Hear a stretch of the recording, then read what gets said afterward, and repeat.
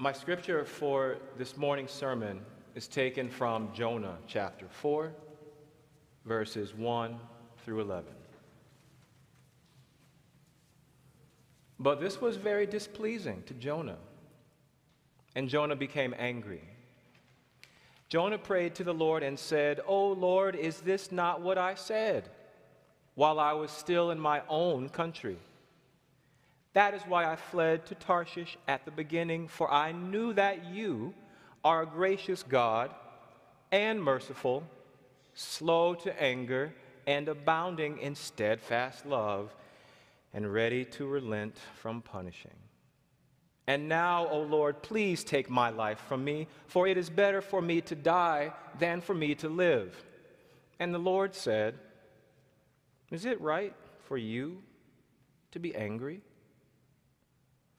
Then Jonah went out of the city and sat down east of the city and made a booth for himself there.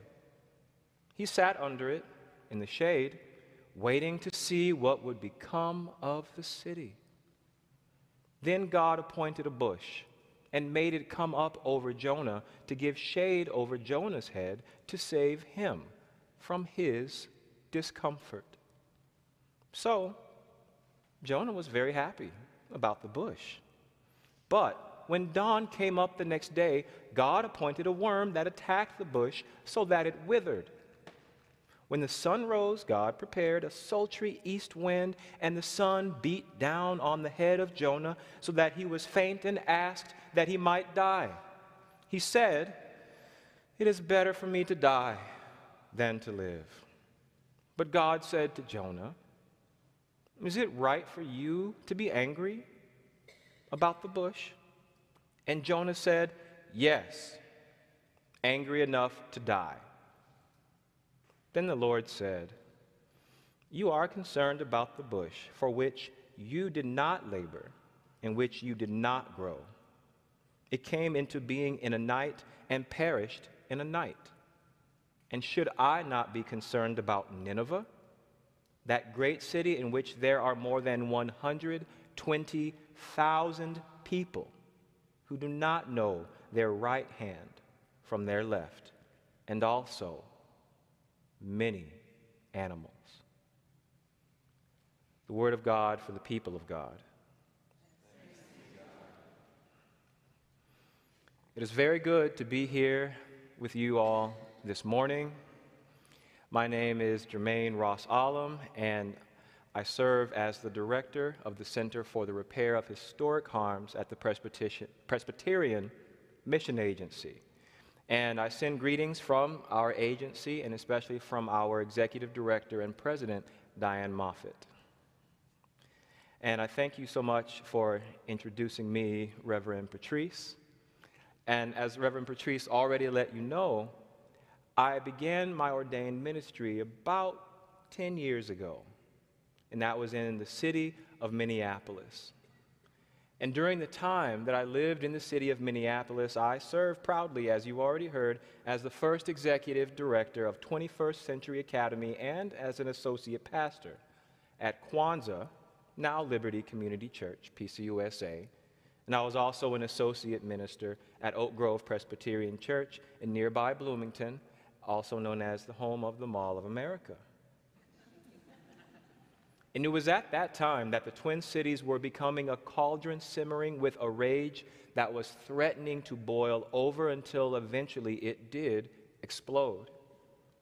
I completed seminary in the Twin Cities, and I began my career in ordained ministry with the PCUSA in the days when the world watched our nation's legal system vindicate and liberate the neighborhood watchman who shot Trayvon Martin to death after police officers told him over the phone that they did not need him to follow Trayvon.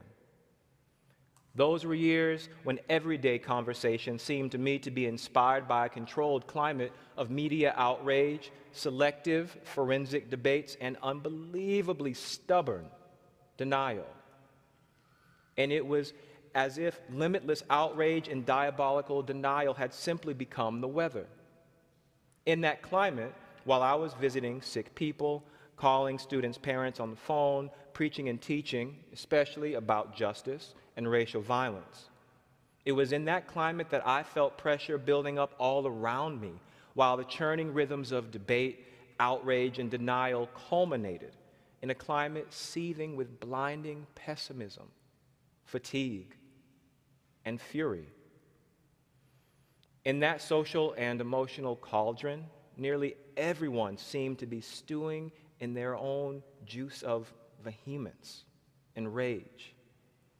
Even as I was trying to keep my own emotions within a manageable, professional range, I soon discovered that unabated rage was also churning, almost involuntarily, inside of me, especially when what I really needed to do was just simply sit down and be still and imagine a path that might lead to a future much better than anything I had ever allowed myself to imagine before. And then finally, a time came after a whole lot of prayer and even more meditation. And a time came when I learned how to laugh with God at the prophet Jonah inside myself. And it was only then when I finally understood that while righteous anger could wake me up, that same anger was powerless to answer the question, what must happen next? Through prayer and plenty of blessed silence, the Holy Spirit showed me that I thought I was angrier than God over the state of God's own people. In prayer and in meditation and while working with our people, I learned that God had the right to be angry with me instead if I fell so in love with my own righteous anger that I neglected to move from seeking vindication to faithful innovation.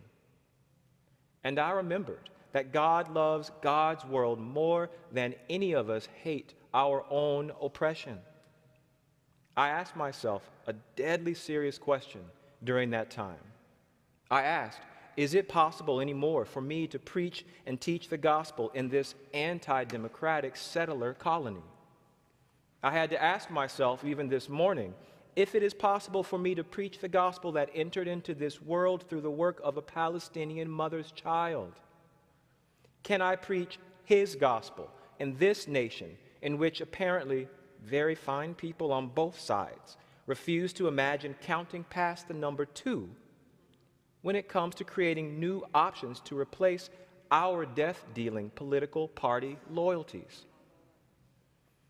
I have to ask the question often, is it still possible for me to preach the good news that the whole reality of God is a real possibility in this world? And if so, is it possible to compose sermons about love, grace, and justice if I don't preach in 2023 that God is powerful enough and faithful enough to inspire God's own image to live according to the truth that racist, colonial, and apartheid relationships between human beings have no right to exist? Can I preach if I don't say that? I don't know about you, but the Spirit of God in me also inspires me to ask, does not my faith include fidelity to a process of working with God and not working against God to solve historical problems that we human beings have created and thoroughly enjoy in historical time? These are the questions God throws in my face every time that I am tempted to stew longer than common sense requires in the boiling water of my own righteous anger.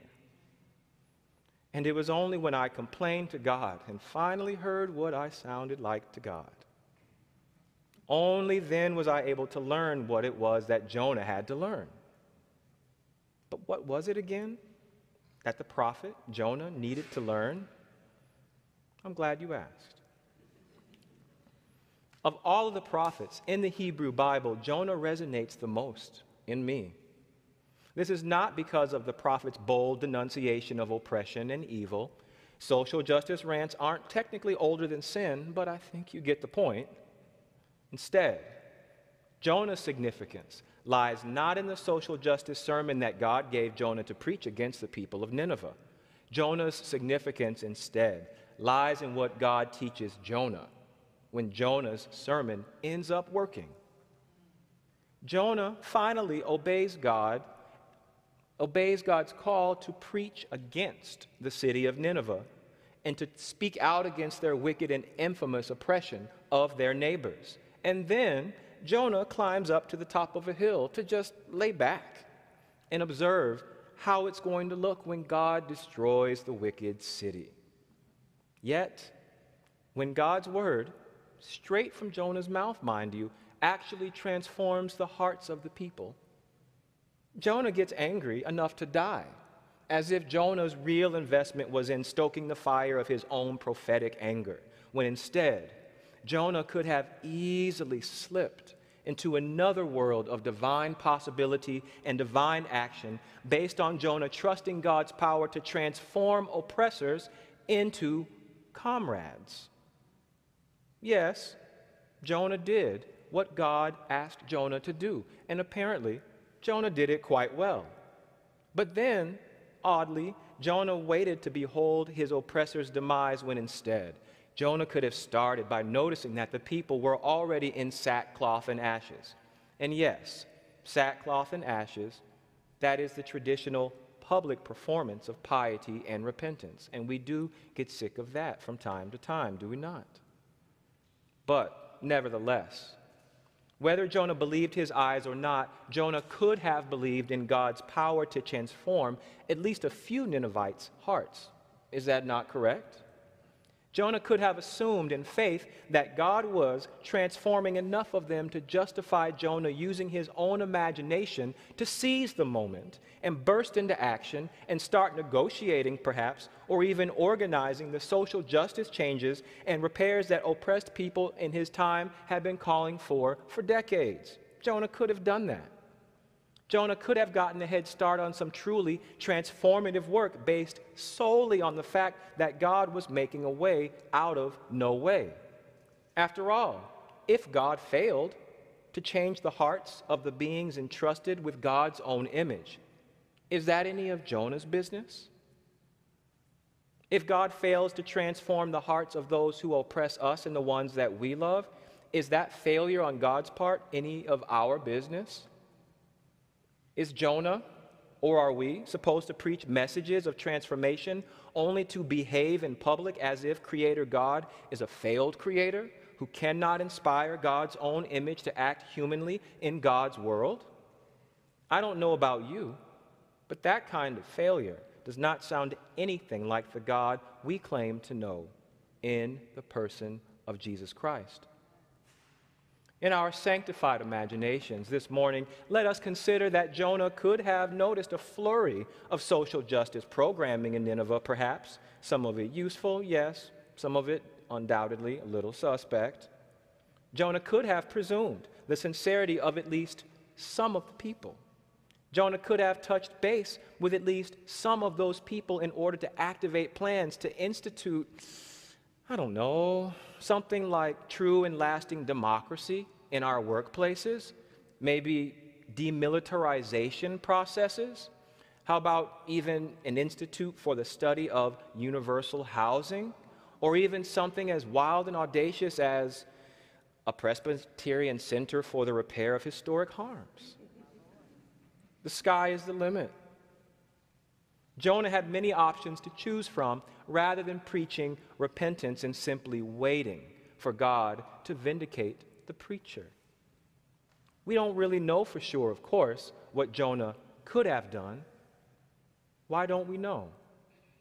Because Jonah believed his own social justice, hellfire and brimstone routine more than he believed in the power of God, and apparently more than he was willing to invest his own moral imagination in building the future that true faith makes possible.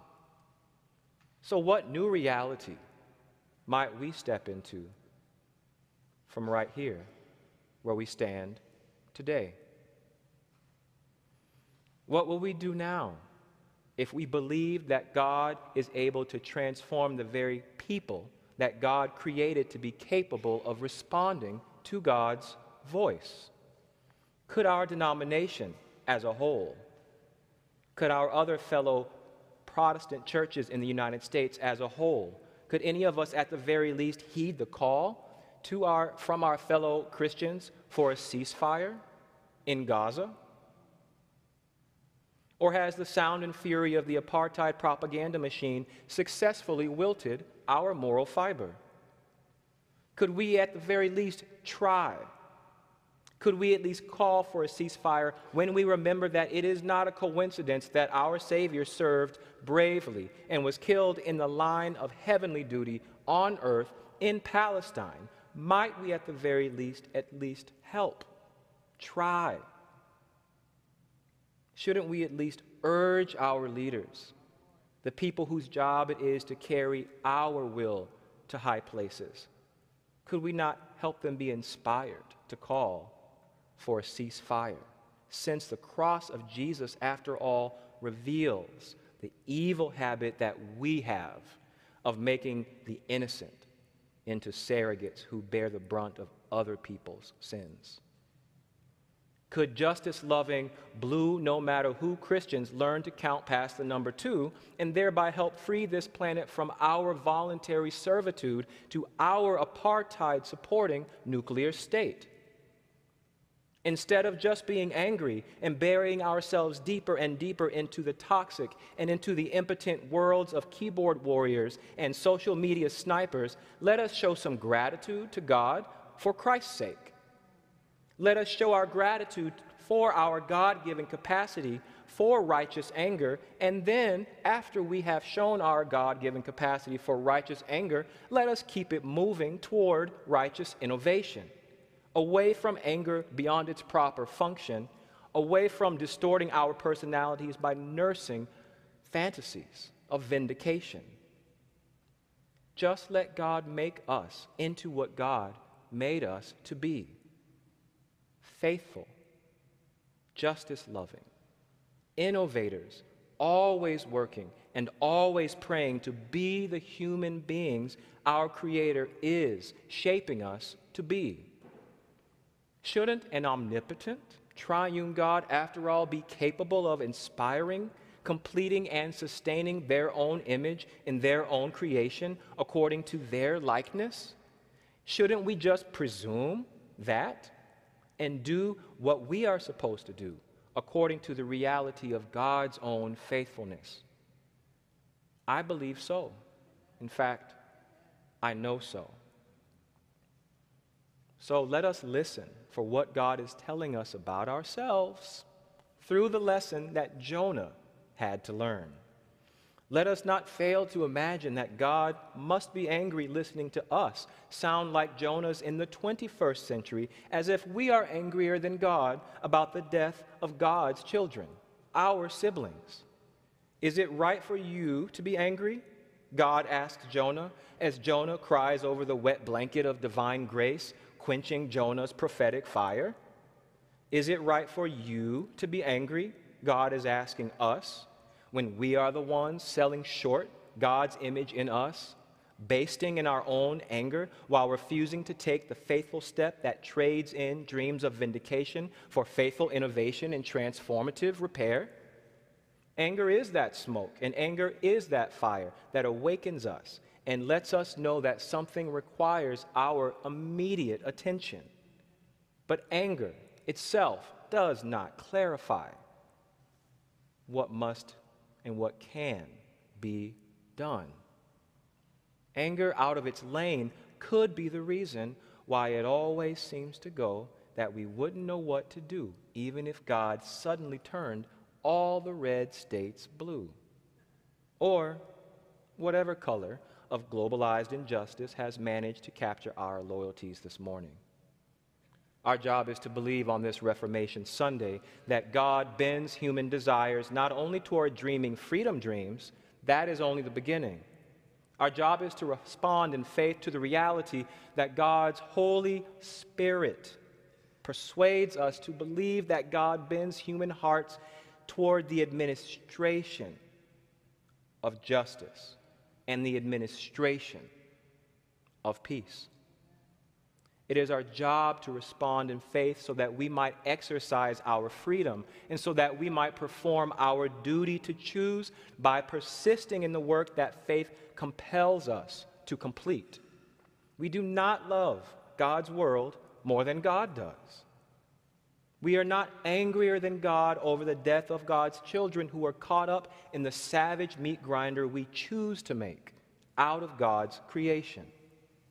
And I pray we never make righteous anger an excuse to forget that God changes hearts simply because it is in God's nature to bring to completion faithful responses to God's transformative grace. Jonah helps us remember that God is invested in life and not death. God is invested in a new creation far more than anyone's vindication, including God's. Jonah helps us learn that especially when hard truths have to be shouted at the top of our lungs, we must never lust after the heat of our own prophetic fire. And certainly, we must never love our hatred of our own oppression more than we love to be at good work in good faith, repairing what has been broken, engineering a better future, and investing in God's work being done on earth according to how it is in heaven. But like Jonah, a prophet creative enough to believe that he could hide from his own creator in his creator's own world, we are called to be creative. We are called to be faithful, and we are called to be productive. So let us create. Let us be creative enough to work with God to actually build a new beginning that is truly worth all of the grinding effort it takes to live well together, especially in these infuriating times. If it is the will of God, may it be so. Amen.